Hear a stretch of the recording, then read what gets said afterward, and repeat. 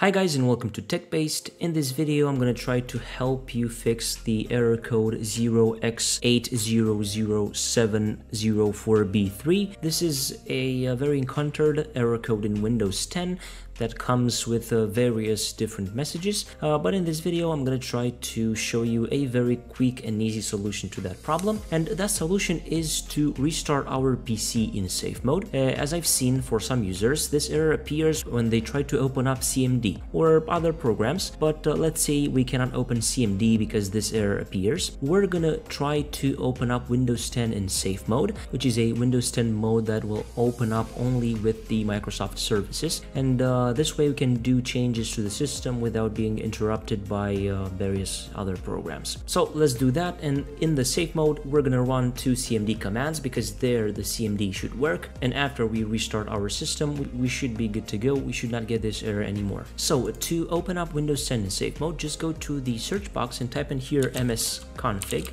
Click on System Configuration and then go to the Boot tab and select here Safe Boot. And maybe you want to do network. This way the safe boot will also have network access.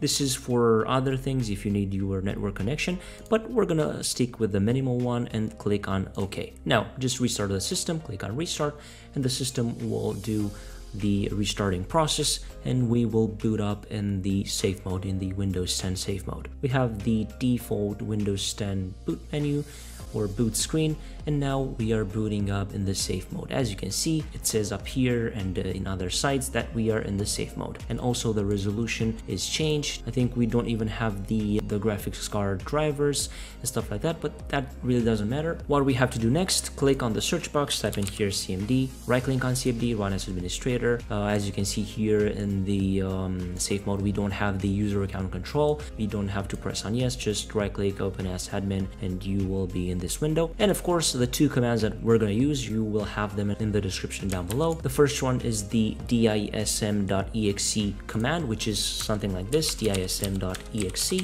space /online space /cleanup line image space /Restorehealth. So this is the command. Of course, you're going to have it in the description down below, as I've said, so you won't have to bother typing it in. So just press enter, and as you can see, the deployment image servicing and management tool. This is a process that is going to take some time, depending on your system or depending on how much resources you have in your system. But it shouldn't take longer than 5 to 10 minutes if you have a slower PC.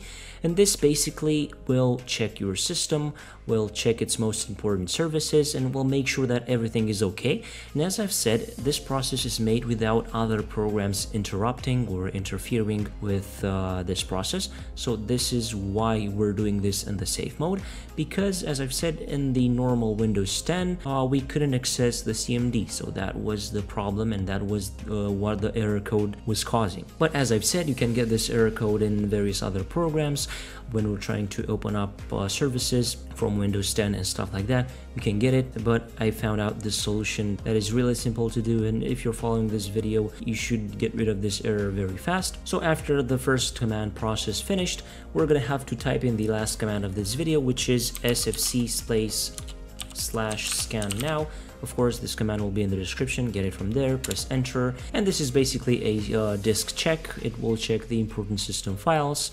It will search for corrupted files, missing files, and stuff like that, and basically will try to fix any errors that it can find, any files that can cause that error code. By writing these two commands that I've showed you in this video, you should easily get rid of the error code that we spoke about. And after the processes of those two commands are finished, you're gonna have to go and click on the search box again, type in here msconfig, and we're gonna have to enter the system configuration, boot, and we're gonna have to deselect the safe boot in order to be able to boot up in the normal Windows 10 mode. Click on restart. After the restart, we should boot up in the normal Windows 10 mode. And as you can see, now we have the full resolution and the system checked for errors and other stuff like that. So this was the video for today, guys. If this video was useful, don't forget to leave a like down below and also subscribe for more videos, because we're getting closer to 3,000 subs, and that is a pretty big number. And also, if you have errors or problems, write them down below in the comments,